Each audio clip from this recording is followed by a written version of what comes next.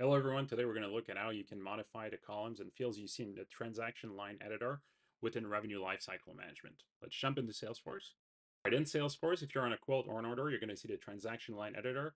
It's got already pre-selected columns, fields that are available on there. Those can be modified and reorder. In order to do this, we're going to hit the cog top right, then edit page. From the page editor, you're going to click on a transaction line editor, and on the right hand side, you'll see the current displayed columns in their order. If you want to change that, you can hit select. Then we can see what fields are available to add. So if you haven't seen our product configurator demo, we created a minimum usage field for that. So let's add that on there. All right, let's reorder this. It comes earlier in our columns after quantity. Once we're satisfied with this, hit OK. We're going to see the preview update to show our minimum usage field. Once you're done with your modifications, let's hit save.